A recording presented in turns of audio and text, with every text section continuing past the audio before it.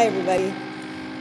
So my name is Yasmin Elayat, and I'm the technical director at Second Story. And what we do at Second Story is we push the boundaries of storytelling using technology in ways to engage with the audience and through interactions and building shared experiences together. And that has been the focus of my work for many years. And today I'm actually going to focus on Egypt. It's going to be an Egypt-centric talk because that's where I've been based the last 3 years. And I've been focusing a lot on storytelling projects that really use technology to open up storytelling to the audiences again. So to make it communal, shared experiences the way it used to be, around a campfire, and really believing in empowering the audience to be partners, collaborators, and participants. Now, obviously, it all started for me during the revolution, the Egyptian revolution in 2011, when, during those first 18 days, Egyptians were documenting the revolution in real time, and they were doing so using Facebook and Twitter and regular media such as photos and videos. And, the world essentially was witness to the front lines of history in the making. Everyone had access to some type of recording device, whether it's a high-end DSLR or a camera phone. Now, my partner Jigar Mehta and I were thinking at the time, in 2011, with all this media being created and Egyptians being such great storytellers, how can we leverage all this media to tell the story of the Egyptian revolution?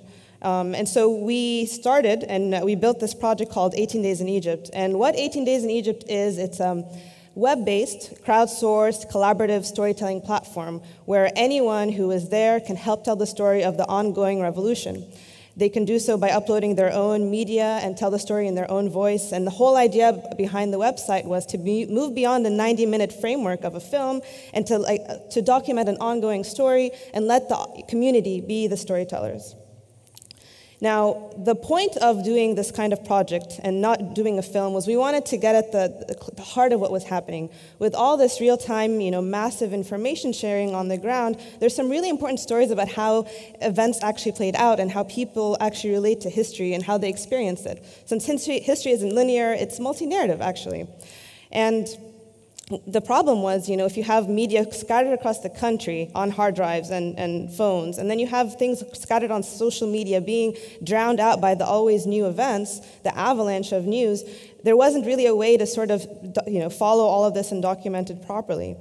And so we built a set of tools that lets you go into your timeline, mash up your social media with your regular media to help tell this ongoing story of the Egyptian revolution. And the idea was, the source is the storyteller, the people who are there, creating a multi-narrative historical documentation where you no longer have one authoritative voice to document history. And that's because technology has made that outdated. That shouldn't be the way we tell stories anymore. And on 18 Days in Egypt, we launched in 2012, so it took us a little bit of bootstrapping, and we launched in 2012, and the community has contributed over thousands of stories, and they've ranged from stories about the political situation and conflict and death and sad topics to the building of the new Egypt, however you feel about that, to love in the time of tear gas and revolution and art, and there's just a variety of stories. And what's so special to me about this project, and what I think is the success of it, is that it's about the human side of it. It's the relatable human side. It's not the headlines. It's just the personal experiences, and it's a diverse set of human experiences. And hopefully this site can live on for the next 10 years, where people can come see how people actually felt during those first 2 years in Egypt and since. I just wanted to quickly shout out, this is the 18 Days in Egypt team, so it's a team of developers and our community outreach team. So these are actually young journalists or citizen journalists who bridge the digital divide in Egypt, since we have low net penetration, about a quarter of the country's online. And we wanted to make sure that we was accessible. So, taxi drivers and kiosk owners and, the guy with the green produce cart, we wanted them to be part of the project as well.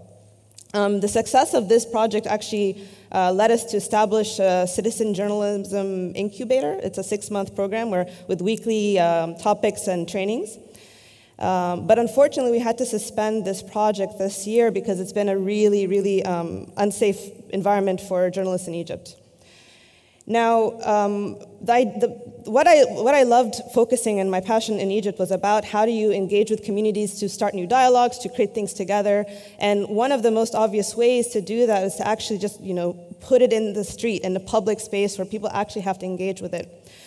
This project is a public street installation. It's in downtown Cairo, very close to Tahrir Square. And this was a collaboration with a street artist named Ganzir. And the idea behind this,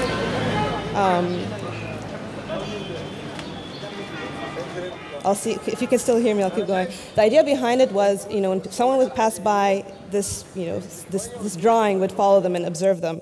And it all started actually because we wanted people to start thinking in this local neighborhood and the people who are around downtown, which is a lot of people, a lot of foot traffic. We wanted people to think about surveillance because at the time the government was super blasé about, we're installing, surveillance cameras all over the city, and then they're now really upping their internet surveillance program where they want to see what people are doing on Facebook and all of this and other platforms. And all of this is just to restrain activism on digital platforms. So we wanted people to start thinking about it. And what was really amazing is they did start understanding. They didn't know where this came from or why or who did it. But they did start talking about, well, who is this person? Why are they watching me? And every day we would use sometimes very famous figures, political symbols, martyrs, things like that. And what I want to mention quickly about this project, which was really exciting for me, was that the local neighborhood, they started treating it as their museum. So they would be docents. They'd bring people over and explain to their friends every day what this face represented and why and what's going on. And I thought that was amazing that it became their street art, became their museum, their street museum. Now another project that's also in the public space, this was a very recent project. This is the Wonder Box, and it's a contemporary revival of an extinct cultural tradition in Egypt, which is like the Egyptian peep show or rarity show. So it's a mobile storytelling project with live storytellers and musicians, which we did. And what we did differently is we also we kind of crowdsourced it. We crowdsourced it. It was all open sourced, and I'll explain how later. All the stories came from the street. It was inspired by the street, made by the street, and the focus was to give something back beautiful to the street.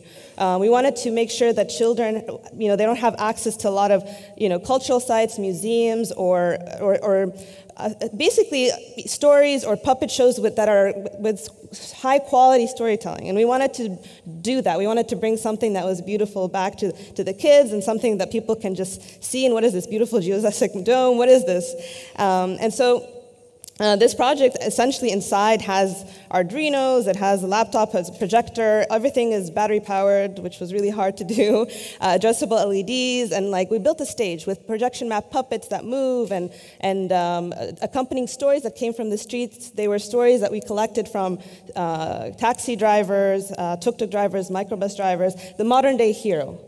That was the idea. We wanted the audience to be the modern day hero.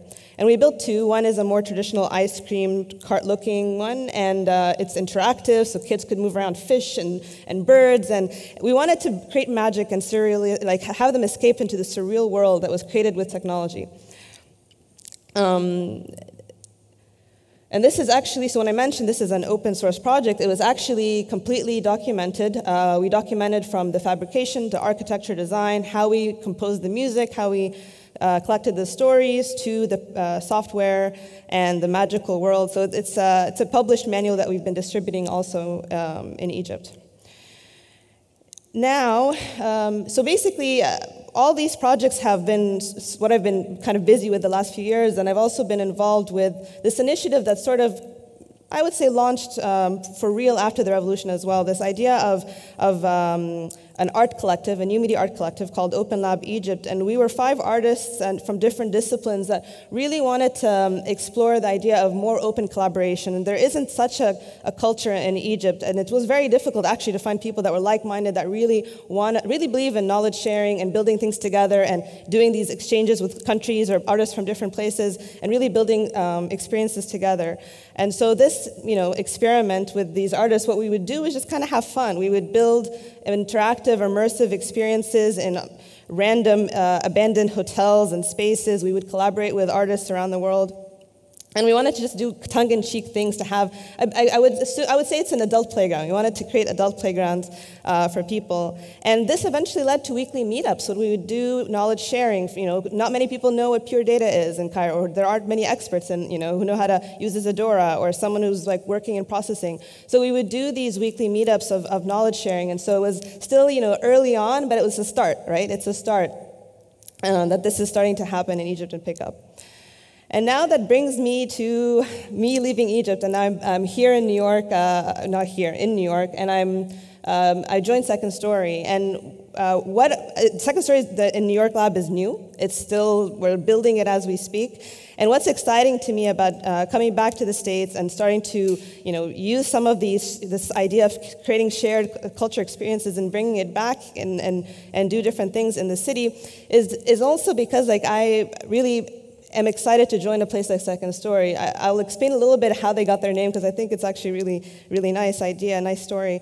For Second Story, the way it works is the guiding principle is the foundation. The backbone is the story. It's the narrative that you're trying to communicate to your audience. And then anything you do after that, if you do an augmented reality experience, interactions, anything, that's the second story. And that's where the name comes from. And this idea, this technology-driven storytelling, when I say I really do believe it's opening up storytelling to audiences again, I really do believe that, because it's already changed the way we are remembering history, documenting history, and the way we're telling stories. And we'll always be able to keep breaking the rules in storytelling. So thank you very much.